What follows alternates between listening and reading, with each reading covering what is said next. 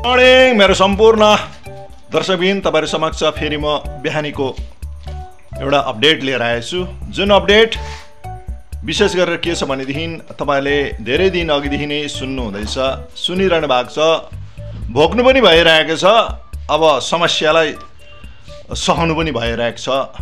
त्यो चाहिँ के हो भन्दाखेरि सबसे पहिला चाहिँ एक घुटकी म बिहानको घरको श्रीमतीले बनाएको मिठो चिया पिइहाल्छु है। एकछिन है।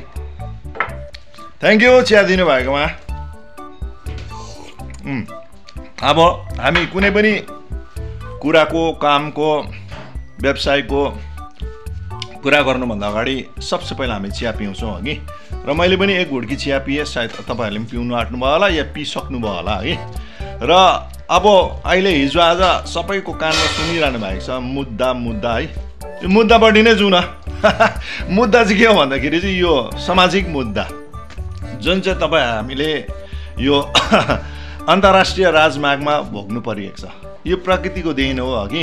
यो कसैले जानी अन्तर्राष्ट्रिय राजमार्ग 10 मा हगि डिस्टर्ब गरेको होइन। यो सत्यजुगदेखि नै भल पहिरो जाने, खोला नाला बढ्ने हगि, यो त अब प्रथा नै छ हगि। योसँग हामी जुझ्नुपर्छ किनभने हामी मानव जाति हो। मानव जाति यसरी नै प्रकृतिसँग नजुझीसँग हाम्रो जीवनको सुरुवात हुँदैन हगि। घरभित्र बसिन्जेल यो सोफामा बसिन्जेल मजा आउँछ नि नेम भरेको। जब घरदेखि हामी बाहिर निस्किन्छौँ नि, तर कतिवटा समस्यासँग झुल्नुपर्छ यो त तपाईहरुलाई थाहा भएकै कुरा हो हगि। र यो भनिरहने कुरै छैन। र विशेष गरेर मुद्दापट्टि जानु भन्दाखेरि चाहिँ के भन्दाखेरि चाहिँ आज 6 तारिक अप्रिल भइगयो। तर भोलि 7 तारिकदेखि भोलि बिहान 7 तारिक भोलि बिहान 6 बजीदेखि पर्सि यानि 9 तारिक बिहान 6 बजीसम्म सम्पूर्ण रूपले अन्तर्राष्ट्रिय राजमार्ग 10 लाई बन्द गरिनेछ। मतलब अब राष्ट्रिय राजमार्ग 10 बन्द गरिनेछ भनेर चाहिँ होइन, राष्ट्रिय राजमार्ग भित्रमा हिँड्ने जति पनि यो अस्ति भर्खर छुट दिएको थियो जिल्ला प्रशासनले, सानो गाडी र बस गाडी जुन यात्री वहन गाडीहरू, बाँकी यता डाइभर्ट लामा भएर रेसी भएर चल्छ सिलगढी तर्फ भनेको थियो। तर ठुलो गाडी, मालवाहन गाडीहरू जुन गाडीहरू छ, सानो गाडी सँगसँगै हाम्रो यात्रीवाहन गाडी, बस गाडी, ठुलो गाडी जुन 6 चक्के गाडी, ती 6 चक्के गाडीहरू पनि अब उता यो 2 दिनभित्रमा भया लाभा भएरै हिँड्ने जुन एउटा आदेश दिएको छ। र किन भन्दाखेरि चाहिँ अब यो घरिघरि डिस्टर्ब भएकोले गर्दाखेरि चाहिँ हामीलाई अघि जुन एउटा समस्या भोग्न परेको छ, यो जिल्ला प्रशासनले हामीहरूको लागि आम जनतालाई अझै सुविधा होस् भनेर नै यो 2 जुन मुटु मिचेर अघि अन्तर्राष्ट्रिय राजमार्ग 10 लाई फेरि युद्ध स्तरमा सफा गर्ने, वालहरू लाउने जुन काम गर्ने जुन जमर्को बसेको छ, त्यसलाई हामी हृदयदेखि नै सल्युट, सलाम र सपोर्ट गरौँ। किनभनेदेखि अन्तर्राष्ट्रिय राजमार्ग छ त हाम्रो जीवनसँग जोडिएको कतिवटा समस्याहरू समाधान हुन सक्छ। जस्तै बेसिक मेडिकल भयो, इन्टरभ्यू भयो, हरेक कुरो सरसामानमा सबै हामी सिलगढी बजारमाथि नै डिपेन्ड गर्न परिरहेका छौँ। त्यसले गर्दाखेरि प्रशासनले जुन अहिले भर्खर तपाईहरुले देखिहाल्नु भएको छ, दिनभरि कति जाममा पर्छौँ, जो चाहिँ यात्रीवाहन हिँडिरहनु भएको छ हगि आफ्नो मूल्य काम कुरो लिएर है, वान वे भइरहेको छ हगि। त्यसै त ठुलो गाडीहरू त धेरै दिनदेखि नै अब लाभा भएर हिँड्दैछ। ती ठुलो गाडी चलाउने दाजुभाइहरूलाई कति चाहिँ मार्ग भएको छ है, बिचाराहरू भन्नु मात्रै सकेको छैन।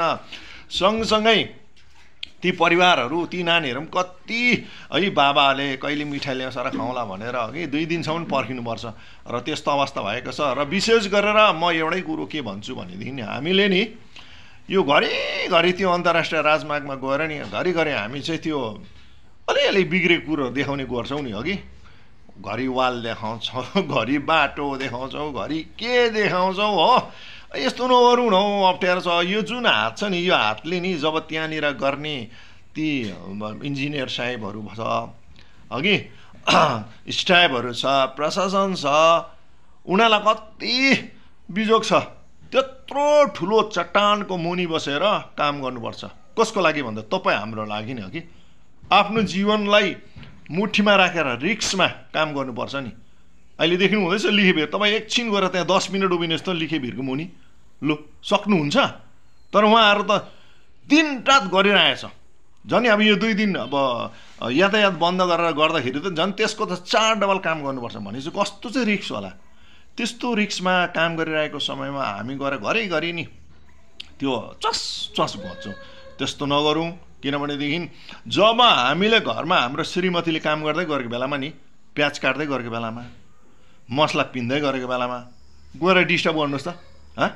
यो प्याज काटे भएन त तिम्रो के खालको प्याज काटेको जान्दैनौ? यो मसला पिने भएन त यो डल्लै छ त यो जिरा धनियाँहरू के गरेको यो मात्रै भनौँ त। केही सोच्दैन उसले धर्म जीवन सँगै जिउने सँगै मर्ने भन्ने त्यो के 25 वर्ष अगाडि खाएको जुन कसम छ नि त्यो त्रिकोण पार्कतिर क्या केही सोच्दैन। त्यो रक गार्डनहरू घुमेको डेलो घुमेको त्यो क्या मिरिक झिल घुमेको केही सोच्दैन। एकैचोटि दिन्छ त्यो के अरे सिलौटो र लोहोरो यहाँ खप्परमा। किनभनेदेखि उसको काममा डिस्टर्ब गरेको हो नि त। त्यसले गर्दाखेरि हामीले कहिले पनि त्यसरी जसले पनि काम गर्दैछ घरिघरि गएर डिस्टर्ब नगरौँ न हौ। बरु भएछ भने नि पानी लगिदिउँ, गमबुट लगिदिउँ, हेलमेट लगिदिउँ, खाजा भुजा लगिदिउँ, हौसला दिउँ, गएर मजाले सेल्फी खिचौँ, उसको सुख दुःखको कुरा गरौँ। ओके तब पो उसलाई पनि हौसला बढ्छ त। खालि हामी भएनै मात्रै भन्छ, खालि हामी त्यो भित्तै चर्केको मात्रै देखाउँछ। अरे अचम्मै छ यार। नेगेटिभपट्टि नजाउँ न। प्रशासन कसको? तपाईँ हाम्रै त हो। त्यो बाटो कसको? तपाईँ हाम्रै त हो। बाटो बनाउने मान्छे पनि कहाँ हिँड्छ? त्यही बाटो भएरै हिँड्छ। उसलाई पनि हतार छ, उसको पनि परिवार छ। र त्यसले गर्दाखेरि यो सबै कुरोलाई मध्यनजर राखेर हिँड्नु पर्यो अघि। किनभने हौसला दिउँ, नेगेटिभपट्टि नजाउँ न कहिले पनि अघि। र सँगसँगै हिजो भर्खरै हामीले सोसियल मिडियामा हामीले सबैले देख्यौँ एउटा सोसियल मिडियामा गेल खोलाबाट रात्रि बेला, रात्रि त के भन्नु त्यो बिहानको 4 बजी रहेछ कि बिहानको 4 बजी सायद हुनसक्छ। दिनभरि रातभरि खट्दाखेरि त झाडा पिसाब सबैलाई लाग्छ नि त। मान्छेलाई त झन् बिहान पाका लाग्छ नि त है। अब त्यहाँ प्रशासनहरू झाडा पिसाब गर्नु सायद गएको थियो होला बाथरुमतिर वासरुमतिर। त्यति बेला त्यो 2-4वटा गाडी छिर्यो होला मौका छोपेर। तर यहाँ 2-4जना बुद्धिजीवीहरूले के भनेछ यो प्रशासनले के गरेर छोडिदिएको भनेर। हेर्नुहोस् तपाईँकोमा हातमा यति राम्रो फोन छ कि एउटा समाजलाई राम्रो सन्देश दिनुहोस्। तपाईँले लेखेको कुरो तपाईँले मात्रै होइन विश्वले पढ्छ। अहिले इन्टरनेट हो यो है। अहिले इन्टरनेटको जमानामा सोचेर बुझेर लेख्नुहोस्। प्रशासनलाई जतासुकै नलेख्नुहोस्। प्रशासन छ, तपाईँ हामी सुरक्षित छौँ अघि। प्रशासन एउटा समाज चलाउनमा गर्ने सबैको निगरानी गरेर तपाईँ हामीलाई स्वस्थ जीवन दिने को जुन एउटा उहाँहरूको जुन एउटा भूमिका छ त्यसलाई हामीले रेस्पेक्ट गरौँ न। कहाँ लेख्नु भएको तपाईँहरूले? 2-4जना भाइहरूले लेख्नु भएको छ नि है। तपाईँहरूले चाहिँ त्यो मैकर भएको होला कि 2-4जनाले उहाँहरूले लेख्नु भएकोमा कमेन्ट पनि यस पनि गरेछ कि छ नि। मेरो दाजुभाइहरूलाई कस्तो लेखेको कमेन्टहरू राम्रो लेख्नुहोस् न। तपाईँको खुट्टा तान्ने धेरै छ।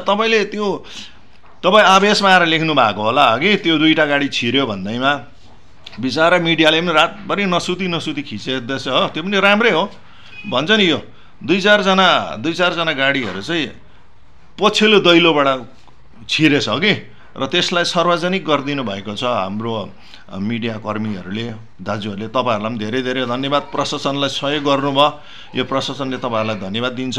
र सँगसँगै अब के भन्नु र यो 2 दिन जुन बन्द छ यो बन्दमा हामीलाई अलिक दुःख लाग्छ है। किनभने लामो भएर जानुपर्छ। त्यो लामो बाटो हो। कति दिनदेखि त हाम्रो ठुलो गाडी चलाउने दाजुभाइहरू त अब मार्गमा त्यसै परिरहेको छ अघि।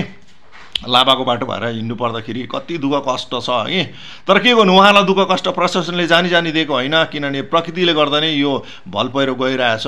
आजभन्दा धेरै वर्ष अगाडि लिखी भिरको इतिहास सुनेकै होला। त्यसले गर्दा त्यहाँनिर मन्दिरहरू बनाइएको छ। त्यसै मन्दिर बनाइएको होइन अघि।